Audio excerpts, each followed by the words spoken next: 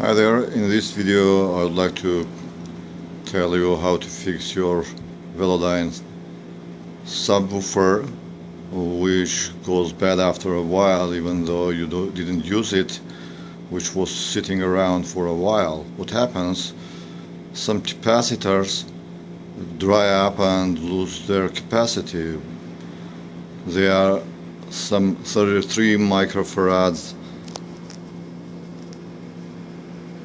capacitors, as you can see them. There are 5 of them, and you have to change them and replace with the bad one, with the good ones actually. And as you can see, I already changed them, and instead of 33 microfarad 35 volts, I placed 33 microfarad 50 volts, and which are much better and more powerful, and they will last very long for you. And don't forget, after changing the capacitors, using the glue gun, just put some glue, because there is very high vibration inside of the amplifier, and to prevent any further damage you have to glue the capacitors.